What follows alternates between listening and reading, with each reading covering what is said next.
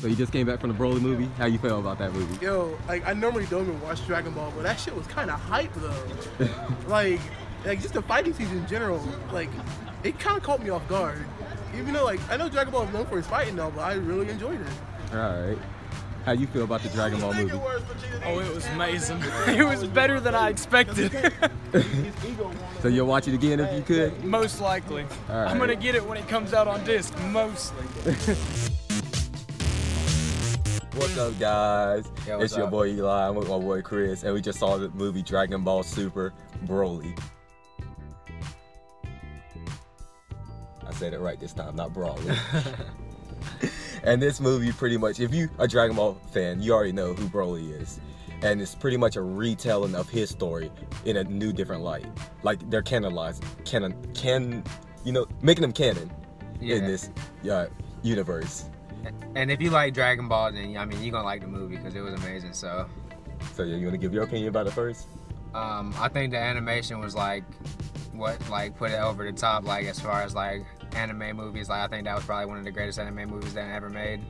And the animation was like top tier. Yeah, like top tier animation.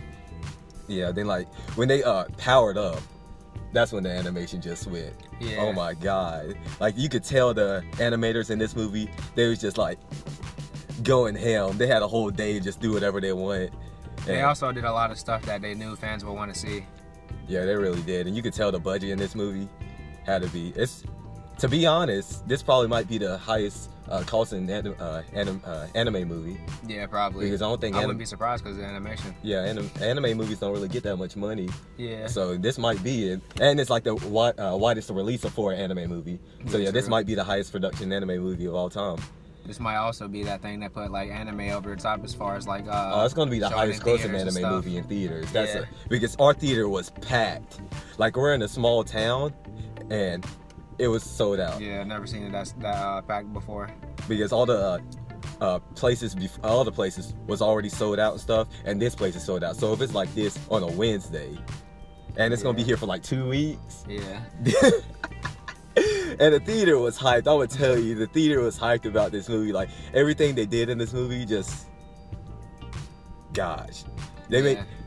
I like this. This is probably the best Dragon Ball Z movie. I really like how they did Broly. It definitely was the best one, and they redid the story way better. Like the last story, I mean, it was a good story, but this story is just a little. Yeah, this story was just great. It's better. And I really like the very beginning too. Like it took a while before they even got to Goku and them. They showed like the past, and it was really nice and stuff. It was like just a story thing, like something kind of different than what you usually see in Dragon Ball. Yeah, it is. That's what I was thinking during the movie. Like they did like a redux kind of Broly's backstory, so it's not even close to the same as it was before.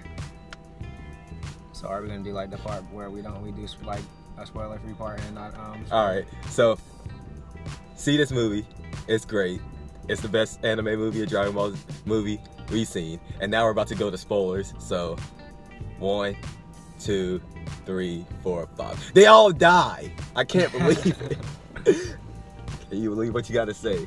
The craziest part is that that Frieza was the one that like instigated I really wasn't expecting that. I thought when I saw the trailers, I thought Pegasus had his own like ship somehow, and it was all him. I didn't know Frieza. His name was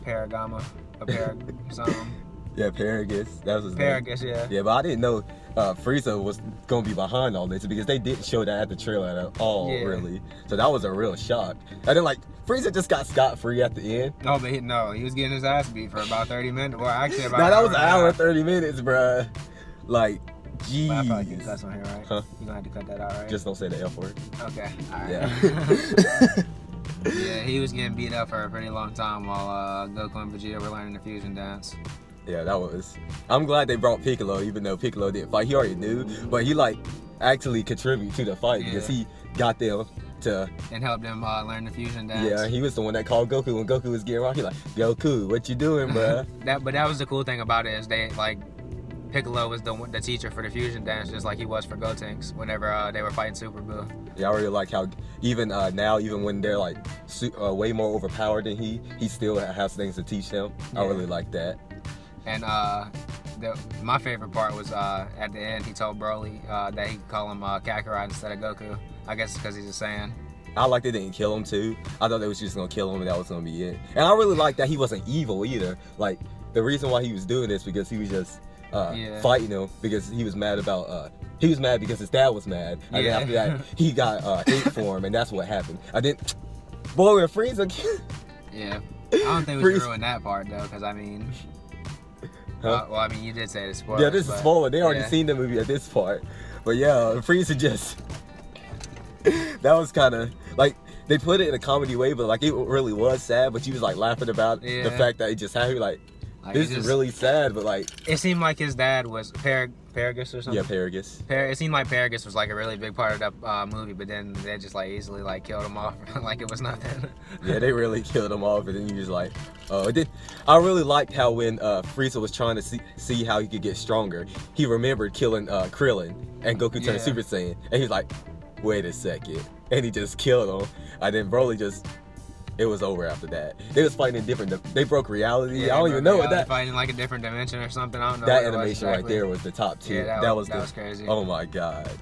Like, I love how what they did at the very end. Like, it's alluding that Broly might show up in the series now. Yeah, like, I think he will show up in the series.